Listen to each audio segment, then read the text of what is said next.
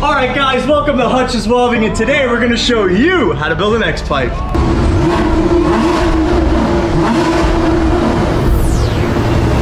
We have our BMW M760i. We're going to be replacing this center section with the custom stainless steel one.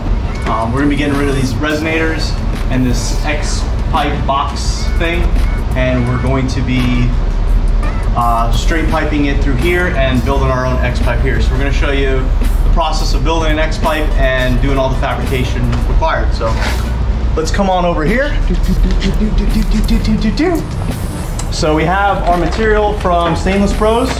These pieces I personally really like because they already come cut. So you have your elbows, 45s or 90s. In this case, we're going to be using all 45s. They're already cut and some straight. We have some V-bands as well. I particularly like to use these because they're a nice quick release setup, just makes install. So we're going to be building our own X-pipe. There's many different ways to do this. A way I like to do it is I actually created a fixture for it. I built this to be able to use a mandrel bend. Fortunately, they didn't have any available, so we're just going to kind of make some extensions off of here, and then this will clamp onto here, and we're actually going to put it on our bandsaw, and we're going to slice it, and we're going to make our two sections of our X-pipe and then weld it together. So let's get started.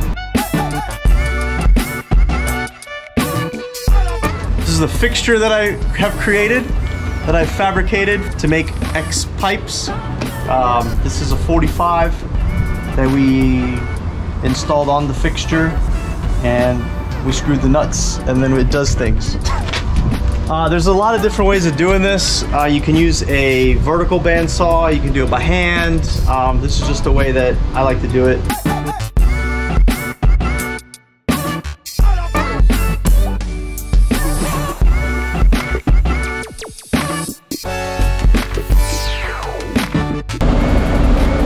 Alright, so we got our two halves of our X-pipe now.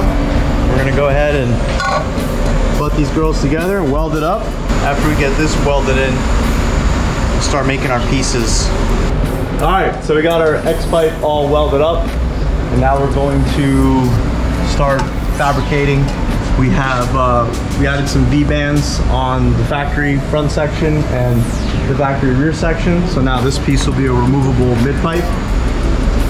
We started fabricating some straights coming off of that. We got our X-pipe, so now what we're gonna do is we're gonna fit it, we're gonna kind of place it, kind of figure out where we want it, and then start building, kind of connecting the dots. The way I like to do it is kind of do like a start to finish, like an A to B. Like, you know, I created, you know, two points, you know, a start and a finish. Once you have that, you have your V-bands or your flanges where you want them, or like a header or a muffler, you can start filling your blank space, baby, like Taylor Swift. Another important thing to do is if there's any kind of factory braces or covers that are in the way, make sure to have those installed so that way you can work your way around them rather than having them be an afterthought. One thing I want to add on this X-pipe is you can see it's a very long chamber. I have a theory that the bigger the chamber in the merge, I think it just sounds better. You can do, a lot of guys, you know, you can take a 90 and slice it, kind of butt it up. That works well, but I've kind of developed a way to, you know, with the fixture, to be able to slice this 45, you know, as deep as I can to get as long as an X chamber as possible. So can't wait to see what it sounds like. So we have our X-pipe all fabbed up. We have the back section attached to our V-bands. So now we're actually gonna weld this up really quick just so we ensure nothing really moves. We're gonna do a little twist up and kick over, and then some straights connect into that, and then we'll be good to go.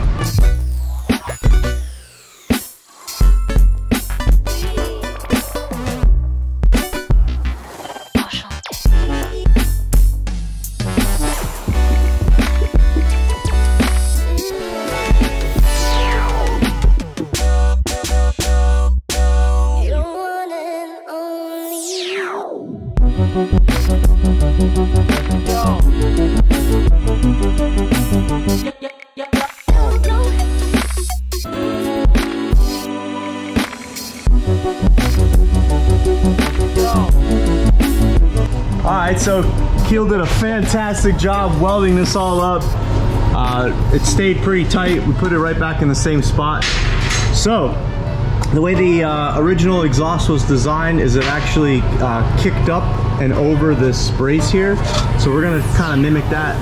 And we're gonna take some of our 45s, maybe even cut one in half and kind of kick it up and rotate it to match over there. What we're gonna do is we're gonna measure our center to center over here, and then we're going to match that kick up. Alrighty, so we got our one side tacked up. You can see we had to jog up and kind of kick over. We got plenty clearance coming up around here. We're gonna finish up this side. That one fitted up and tacked in, and then we'll do a test fit, and then we'll get this thing all welded up. All right, we got our final piece tacked in. Final piece of the puzzle. We're gonna go ahead and get this all welded up and see what it sounds like.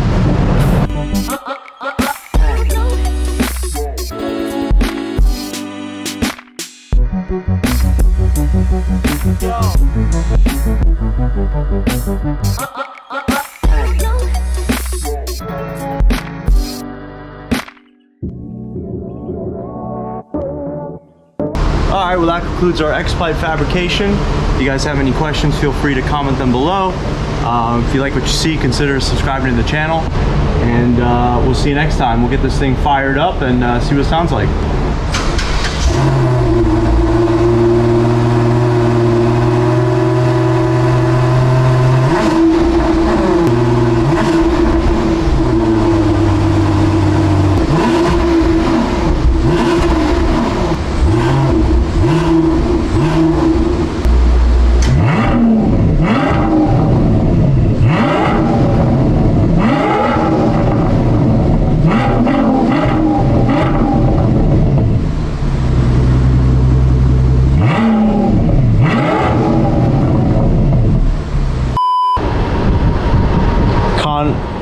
Contract and expand? Is that what a contract? I don't know.